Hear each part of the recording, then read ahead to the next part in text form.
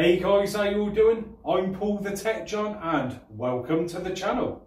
So today I've got some great news if you own a 2019 LG OLED TV, because starting from today stroke yesterday, LG has started to roll out in over 40 countries an update which will add the Apple TV app to your TV. Yes, finally, the older generation TVs will start to get the Apple TV app.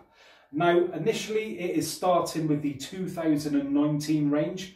Like I said, all the OLEDs and also some of the nanocell TVs, I think it is.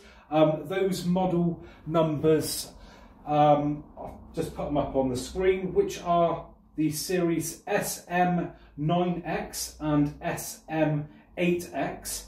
And then later in the month, I think they're going to be updating as well the UM7X and UM6X. Great news if you own a 2018 model LG OLED TV, because we will also be getting the Apple TV update, but unfortunately that won't be coming until later on in the year, and we won't also see the addition of Apple AirPlay. That will only be for the 2019 models onwards.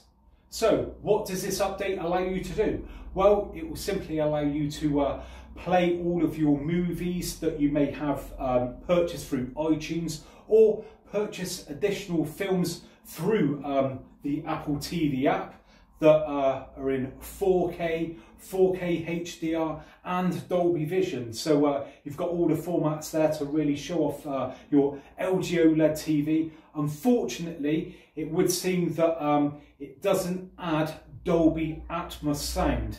I'd love to hear your feedback on that, and please, if you've got any films that you could try out that does normally have Dolby Atmos, I'd love for someone to actually try that out and let me know if it does work or doesn't work. As far as I know, it won't work, that you will need a proper dedicated 4K Apple TV box for Dolby Atmos sound, and it won't work through the actual app. So please let me know if it does or doesn't work.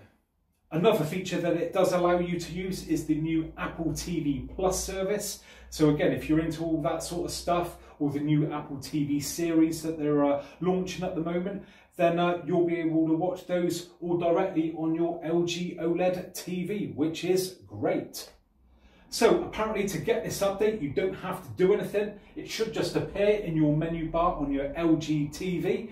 And if any of you guys do find that you do have to do an update, please supply me with a firmware number so I can just update everyone else and keep everyone in the loop about what's going on with this app. It's all great stuff, and it's really, really nice that LG has, well, it seems like they have listened to their customers at long last. I think a bit of pressure maybe from Samsung because what they were doing, and it does make me wonder if LG would have done it, to be honest, if it wasn't for Samsung, but it doesn't matter. We are getting this update, and that is great. Just a shame that maybe some of the even older TVs maybe like the 7 series of OLEDs couldn't have got it, but still, it's a good start, and yeah, I look forward to hopefully getting it on my B8 model.